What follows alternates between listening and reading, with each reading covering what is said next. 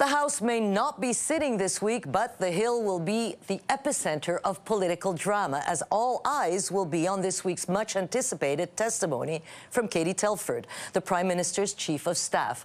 Telford is expected to testify for at least 2 hours this Friday before the Procedure and House Affairs Committee on Foreign Election Interference.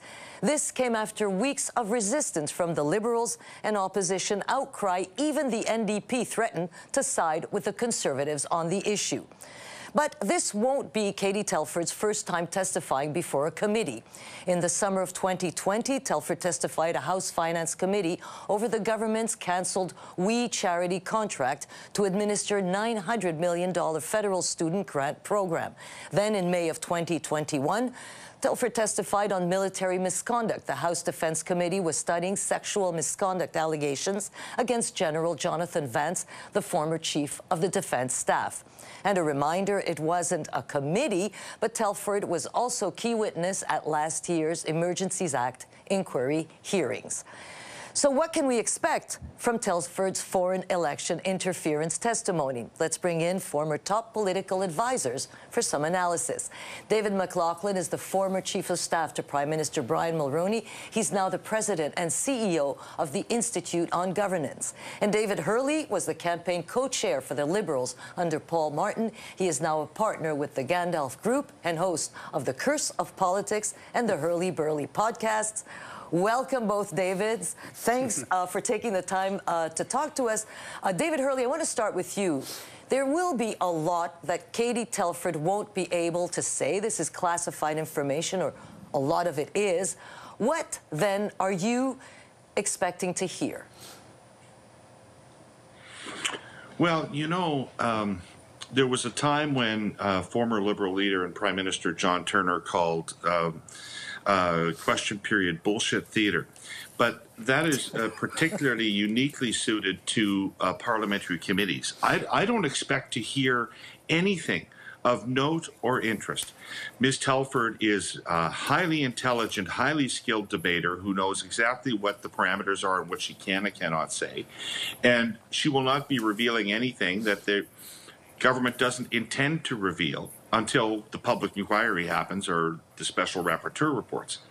But similarly, the opposition parties are not interested in learning more about Chinese interference or what the government has done. They're interested in scoring political points. And so they're calling the Prime Minister's Chief of Staff, which is an unorthodox, but as you point out, not unheard of thing to do in our system. And I expect it to be a bunch of clumsy political jabs lobbed by the opposition that are allegations, not questions, and a calm Katie Telford batting them away. Well, I'm expecting to have to apologize for the prior comment there tomorrow, but David McLaughlin, so she has testified again. She was in the hot seat. She has one of the highest sort of stress jobs in politics. What are you expecting? Are you expecting the opposition, as David Hurley just said, just want to score political points? We're not going to find anything out. This is going to be theater? Yeah, I think this is mostly going to be theater, but it's the necessary theater to get us to really what is the main game, and the main question before the government and Canadians is, and that's whether or not we have a public inquiry, an independent public inquiry on this issue. I think people will find the whole episode on Friday to be vaguely dissatisfying, kind of not very informative, because of what, in part, David Hurley mentioned, the dynamics that are taking place. Ms. Telford is really not at liberty to provide much in the way of additional information. I mean, it's classified, it's secure information. She's not allowed to say, just offer up a whole bunch of new intelligence or something. So in terms of new information or new understanding of what was going on, you won't be able to see that from Ms. Telford. And therefore, that puts her in this rather invidious position of having to almost plead the Fifth Amendment sort of equivalent in parliamentary terms. I can't say that. I cannot say that. on the advice of or something like that, I'm not able to offer anything more. And so, she'll have to watch how she does that. So it is a bit of performance theater, which Parliament is very good at these days, but I don't think it'll really get us any further along to the bottom of the issue. We fundamentally need an independent public inquiry for that to happen. So, David Hurley, I mean, what I'm curious about is the Liberals. First of all, Joyce, I'm sorry.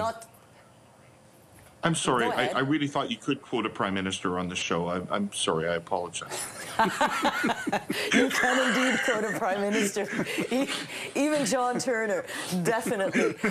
We can't really disagree with him on a lot of these committees. It sounds a lot like that kind of theater. But I want to ask you this. The Liberals fought so hard not to have her testify. There was filibustering at the committee, and then they changed their mind. Then they said, okay, whatever, let her testify. So I'm asking you about that strategy to fight so hard to the point where the Conservatives were saying in the House and outside of the House, what are they hiding? It must be bad. It must be so bad. So what kind of a strategy was that to have her now say, okay, she'll come and testify? Very poor. The government's handling of this issue from a communications point of view has been abysmal. They likely have nothing to hide here, but they sure look like they do, and they've constructed they have step by step constructed a scenario where it looks like they have something to hide. I mean, there is a point of principle on which you could say that chiefs of staff shouldn't testify, but they'd already acceded to that twice before, and nobody these days cares about those norms or conventions in our political process anymore anyway. So, if they were ever going to end up letting her testify, you're 100% right, Joyce. Why did they spend a couple of weeks preventing it from happening and therefore creating the impression that there was something to hide? Because I'm sure there isn't. And I'm sure, to David's point, we're headed toward a public inquiry. I mean, when Mr. Johnson's appointment did not satisfy the entire country that he was going to be the kind of independent arbiter, I thought it became immediately obvious that Mr. Johnson is going to have to recommend a public inquiry. I see no way in which Mr. Johnson has the moral authority in the country not to recommend a public inquiry into this. So I assume that's where we're headed, and that's where the real information will come out. But again, it will come out behind closed doors and not in a public environment. And my real question about all of this is anybody persuaded by anything anymore? Is there somebody that can come down with a ruling or a finding, and most people would accept that to be true? I'm not sure that we have that. Well, we don't have it so far, that's for sure. To your point, David Hurley, we don't have that. But David Hurley made a point about, the difference between hired people that go and testify before these committees, so chiefs of staff, communications directors, and elected officials. Right. So now it's become very clear that more and more they're asking for staffs, so is there any benefit in having senior staff testify at ththese committees? Well, there's benefit politically for the opposition, but there's no benefit to the government to having political staff testify in Parliament. Tell us why. Well, let's go back to the norms and principles that David says are at issue here, in decline, and he's not wrong.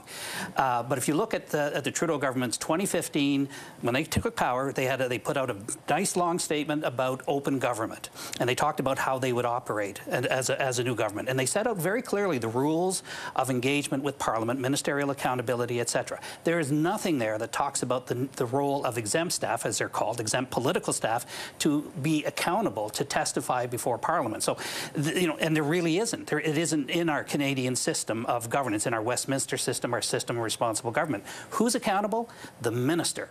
So on political questions, on strategic questions, it is a minister that is responsible and is accountable and therefore answerable to Parliament. Katie Telford fundamentally is only accountable and only answerable to one person. That's the Prime Minister, her boss. David Hurley, what's interesting is when whoever's in power is against having staff testify, because back when Nigel Wright was the Chief of Staff of Prime Minister Stephen Harper. They did not want him to testify before a committee. The Liberals wanted him to testify. And now the shoe is in the other foot. So it seems that whoever's in power wants to protect their staff or doesn't want their staff to testify. Should there be a rule on this? Well, as David said, there is a rule. And the question is whether or not we should change the rule. The rule is that they don't testify. The rule is that ministers are accountable. It's impossible to extend David's thinking. It's impossible to have a situation where you would say, well, Katie Telford is to blame and should be fired, but Trudeau is fine. Like, that's not impossible. There's nothing that happened in that office that Trudeau didn't approve. And our system holds ministers accountable for that. Now, having said that, it doesn't really anymore, because ministers don't hold themselves accountable to that. Ministers don't go to committees and subject themselves to grilling on some of these things. Ministers don't resign when things go badly in their departments or in their areas. So the notion of ministerial accountability has been diluted so badly that I don't think Canadians really understand or accept why exempt staff shouldn't actually be coming and testifying, because somebody ought to surely be coming and telling us what is going on. So I think, you know, the sensible thing would be to return to an era of ministerial accountability rather than starting to hold unelected advisors accountable for decisions that fundamentally their employers made. And you could even add to that, because the idea of, as a political staffer, you come in for a little bit of time, you're typically younger, you're thrown into these kind of jobs, very interesting jobs, very demanding, and then all of a sudden there's a risk of you being called to a parliamentary committee for something that your employer did, you know, minister, that you may or may not have been part of or agreed to or something. It puts them in a very difficult position.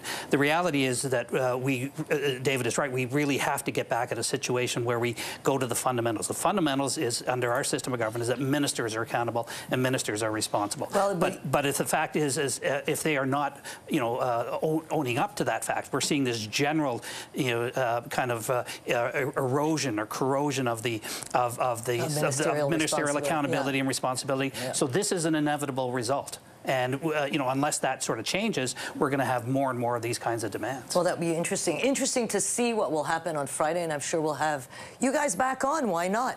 To see if we were right about this. Happy to do it. David Hurley, David McLaughlin, thanks so much for this, for today. Pleasure. And later this